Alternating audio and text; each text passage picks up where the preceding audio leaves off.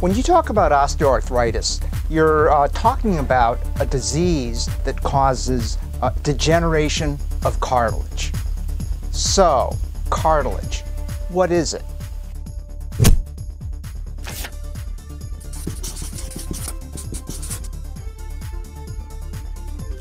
Cartilage is a highly specialized tissue that protects the ends of long bones from shear forces exerted by mechanical loads.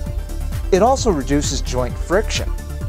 Cartilage consists of cells called chondrocytes that are situated inside an extracellular matrix, which is made up of collagen, which gives cartilage its shape and strength, and proteoglycans that give cartilage the capacity to resist compression.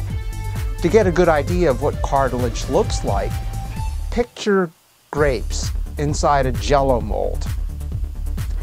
When you click on the button below, you'll get access to a page where you can sign up and receive a portfolio of information that will give you the inside scoop on how stem cells can help you if you have osteoarthritis, the science, the biology, and the results.